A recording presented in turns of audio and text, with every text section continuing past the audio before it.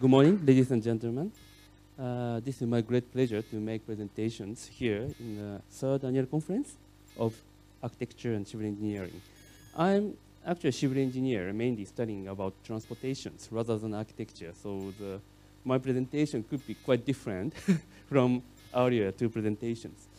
I'm talking about the railway issues in Tokyo. But before starting that, I hope you know where Tokyo is located, or Japan is located.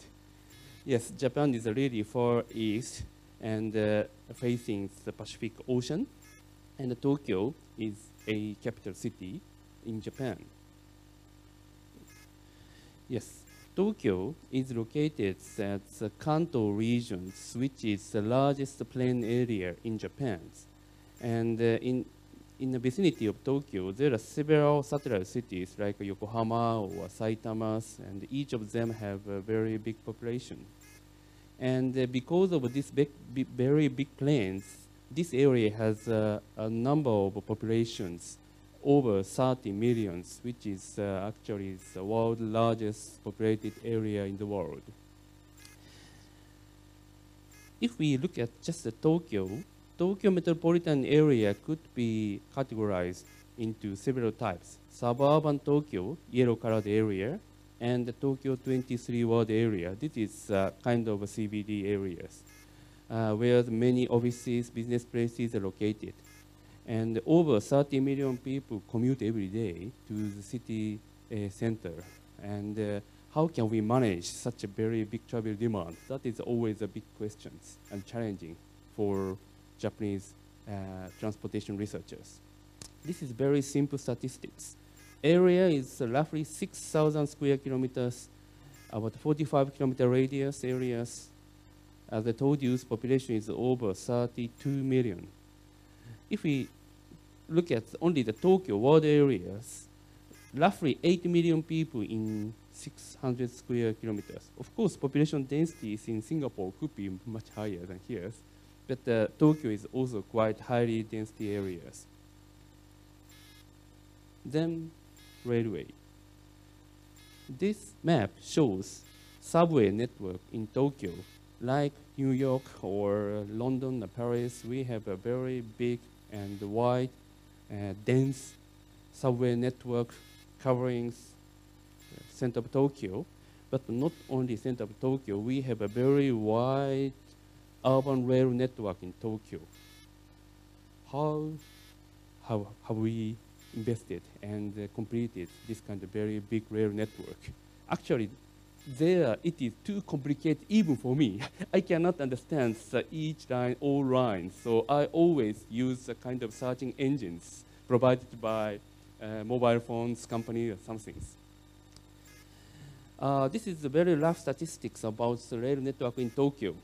Total rail network is roughly 2,400 kilometers, including subway network 330 kilometers and a very short tram network.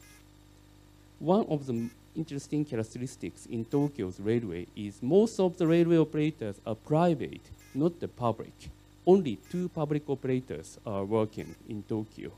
So many private rail operators compete each other to gain more customers' ridership. Daily passengers, Shinjuku stations. This is the world's largest passenger number stations in the world, which has over 3.5 million per day. So it's very huge station. Subway, every day, roughly 9 million people using subways. So without railway network, subway systems, we cannot manage the activities in urban area in Tokyo. In this presentation, first I will show very quickly the review of past railway developments in Japan, in Tokyo, with so-called master plan systems. And after that, I will show some issues regarding the recent topics regarding railway in Tokyo. We have traditionally had many so-called master plans, which covers 10 to 15 years long-term development strategies made by mainly the governments. Before the World War II, our governments have made a number of master plans. The first one was made in 1900, and after that, almost every 10 years, something's government proposed. And I categorized into 4 stages. First one, initial stage, growing stage, and quantitative investment stage, and qualitative investment stage. In 1920s to 40s, yes, right top diagram shows a change in population in Tokyo metropolitan area. As I told you, currently we have over 32 million population, but before 1940s, we used to have roughly 10 million. But you understand, even at that time, this city was megacity, according to the definition of the United Nations. We had very big populations. But at that time, we used to have a simply streetcar systems in Tokyo. Wow, how can we manage this one? But anyway, and the official master plan was made in 1920, and the rail development plan was coordinated with urban reconstruction plan after Kanto earthquake disaster in 1923. One of the important points for discussing Tokyo's plan is earthquake. We sometimes have a very big natural disaster, including earthquake or typhoon attack, and tsunami, etc. So our governments should deal with this kind of disaster prevention issues or restorations. Second term is growing stage. And after World War II, Tokyo started to grow very rapidly. And physical expansion of urban area is very substantial and significant. And most of the people in the suburban area start to commute into the city center by rail. So the government proposed first, streetcar network should be replaced by subway network. And also, government introduced a concept of a direct through connection. Direct through connection is the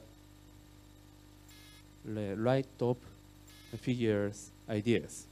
Usually, suburban railway connecting suburban area to terminal stations, and subway is independent, no direct connected. But under this direct through connection concept, these two lines are physically directly connected to each other. Therefore, people living in a suburban area can go to city center without any transfer or change at terminal stations. Therefore, under this concept, of course, reductions of a number of transfer contribute to the better accessibility, and also railway operators can earn more passengers from this concept. But one of the difficulties, because the two different rail lines are both different private companies, so how to get the consensus is always a big problem for realizing these direct through operations. But the government guided quite very well to coordinate the discussions between two rail operators. And in 1960s, we had a very big problem about the traffic congestions because the capacity was not so sufficient, but the demand became bigger and bigger. So in-vehicle congestion became serious, particularly during morning peak hours. And also, long-distance commuters increased because of the physical expansions over city areas. Government proposed more new subway lines and also introduced express services from suburban area to city centers. Additionally, we introduced high-speed rail in Japan. So how to connect to high-speed rail, so-called Shinkansen, was also one of the important issues for railway planning. So the new railway line connecting to high-speed rail was also included into master plan. And the latest master plans now was made in the year of 2000. And this one is categorized into qualitative investment stage. I was involved in making this plan at that time. And at that time, we faced several problems. One is the rapid aging in population. In other Asian countries, they also expected to have a similar problem in the coming decades.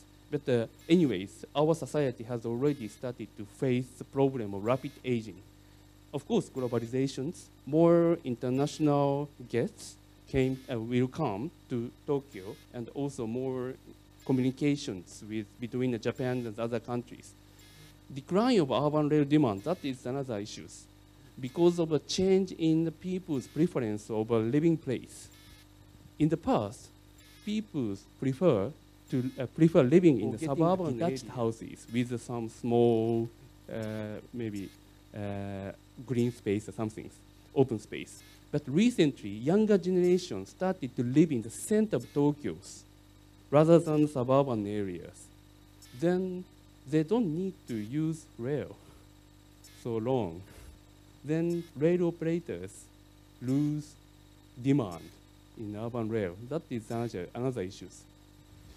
So under this background, governments, including me, made the 5 targets. One is the reduction in vehicle congestion, because we still had a very serious problem in congestion. So governments tried to average congestion rate at major 31 links to be 150% or less. Later on, I will show the definition of congestion rate. The second is speed up rail service. Third one is a contribution to urban development. And the fourth one is the improvement of accessibility to airport high-speed rail stations in response to globalizations. And the fifth one is the development of the seamless rail network, upgrading of station facilities for transfer, particularly for senior people, because more and more senior and old-aged people started to use railway. So we should make more user-friendly, particularly at the rail station for transfer. Very quick reviews of urban development in the Tokyo in the past. And because of latest master plans developed, the government has invested, exactly to say, private rail operators made investment for rail lines. And after the year of 2000, which is the years of master plans, latest master plans, many new rail line was constructed, including the new line connecting the city center to international airport, Narita Airport, or some other urban railway lines. Then how 5 targets have been achieved? I will show very quick reviews about the performance regarding the 5 targets. The first one is the in-vehicle congestions. This is quite interesting diagram. Red color line shows the congestion rate, which is defined as traffic demand divided by capacity. It's very simple definition. And as you see, in 1970s, that rate is over 200. So very congested and packed. Yes, people suffer from the too much congestion in the vehicles. And additionally, you should note that at that time, no air conditioner. So in summer in Tokyo, it's terribly hot. My father complained about the everyday commuting with the very congested railway every day. But after 1970s, these congestion rates kept decreasing up to 1993. There are 2 reasons. There are typically because of investment by the rail operators.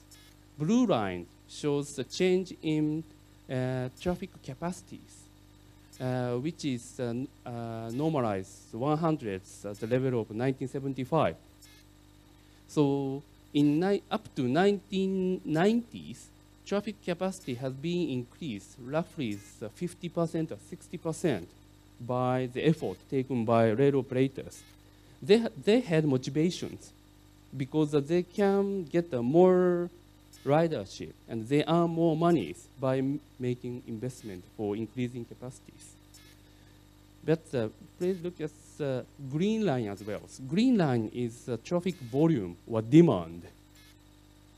Again, it's standardized 100 at the level of 1975. Up to 1993, this green line had increased.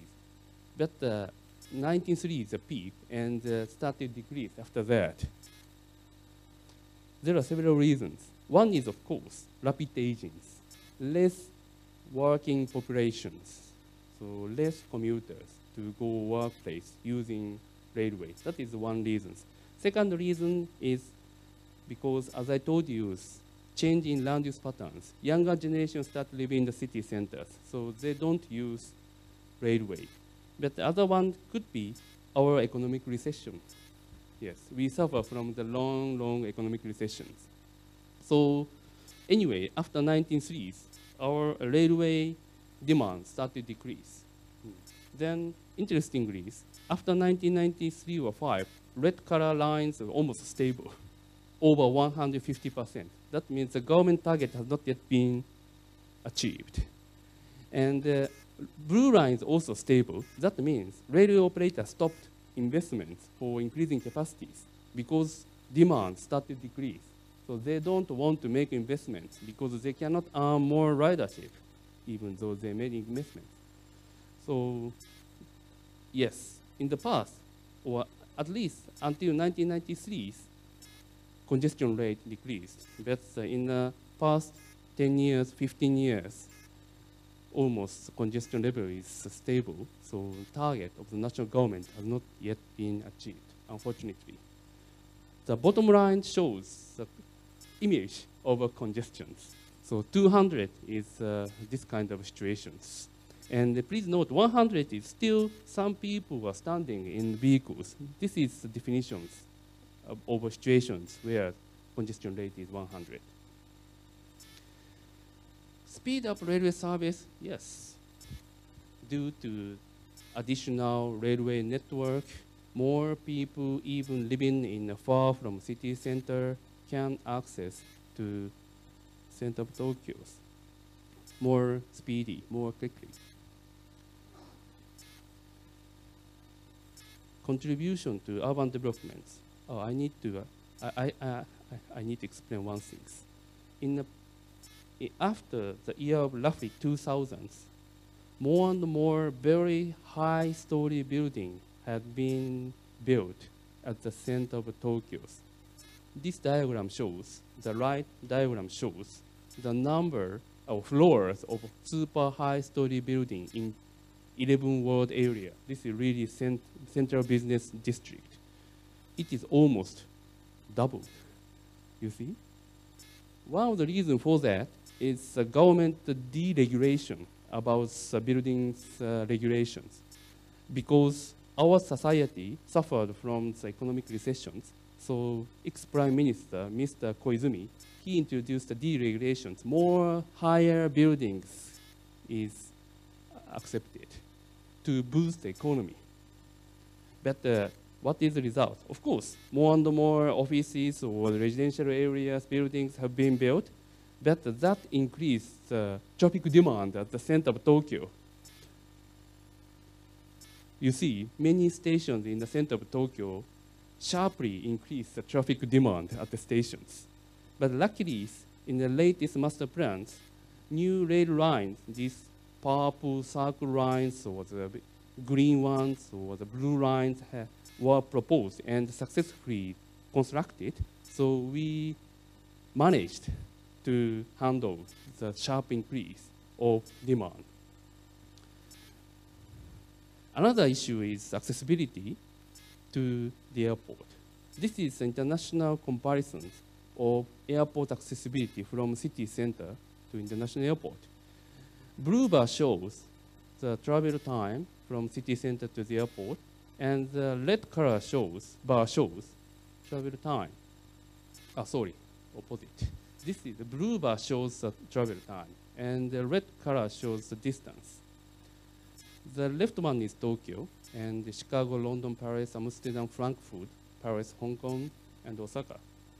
Tokyo, Narita Airport, it is one of the infamous airports, which is located very far from city center, over maybe 60 kilometers away. And because of that, access time to the city center from the airport is almost 1 hour in the past. But after the introduction of a new access rail line in 2010, it was reduced into less than 40 minutes. But still, this could be longer than London, Paris, or Amsterdam, or Frankfurt. So from the viewpoint of international competitiveness, the government still thinks it is necessary to introduce one additional high-speed rail connecting city center and airport. Another one is seamless network for disabled people or senior peoples. This right diagram shows the share of stations with over 5,000 passengers per day. So it is a middle size or the bigger size stations which have introduced a non-step route in Tokyo. This means that from the entrance to the platform, no step.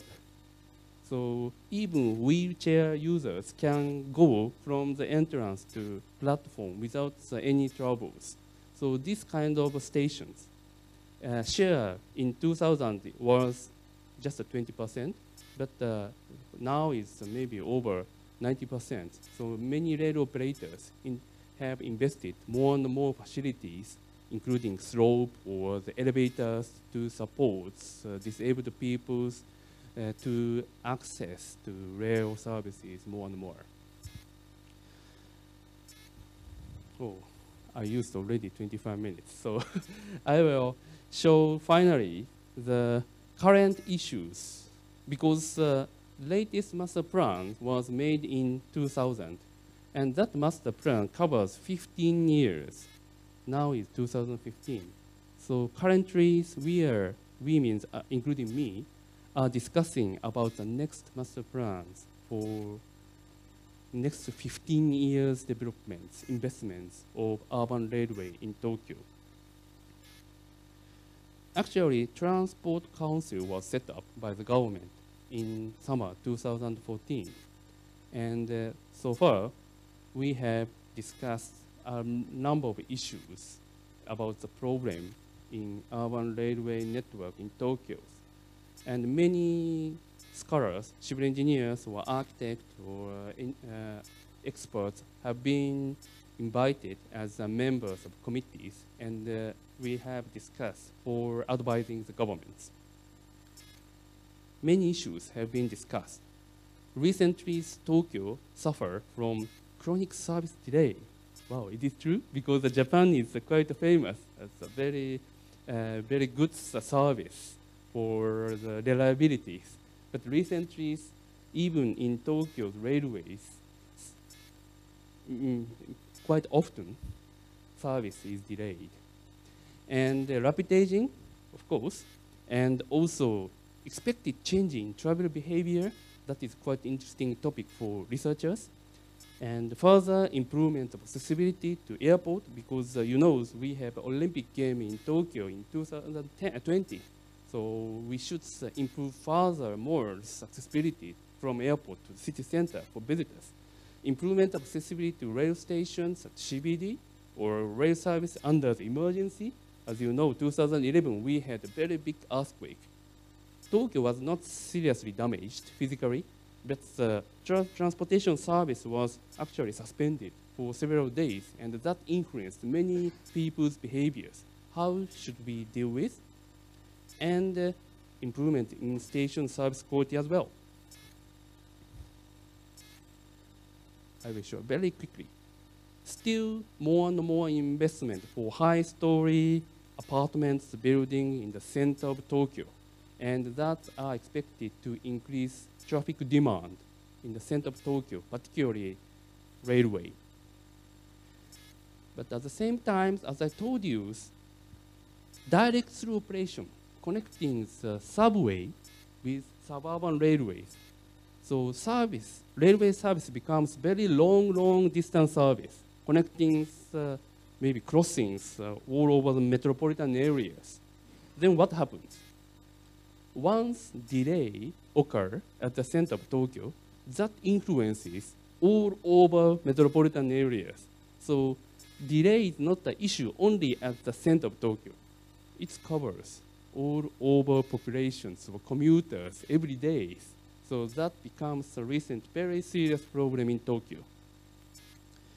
There are several researches about the comparisons of impacts of such a kind of delay between direct through operated lines and independent line services. And the evidence shows direct through operations influence very seriously about delays for many wide areas. So the governments and the rail operators have tried to reduce such a kind of delays by making more investment for increasing capacities, etc. Other issue is agents. This is the government's focus about how many percent of over 65 years of people in the total population by regions in Tokyo. Sicker area means more percentage of senior populations over 65 years old. And 2005, 15, 25, and 35, sickest areas is over 45%. So that means over 45% of the population in that area is over 65 years old. Wow, unbelievable. So how should we deal with this kind of phenomena and expectations? And one of the interesting data is this one. This data shows horizontal line is subgroups of by age. So left to right, from young to old. And the vertical line shows the trip per person. So how many trips made by each person? How many times do you go out? According to our statistics, and different lines, blue, thick blue, or red.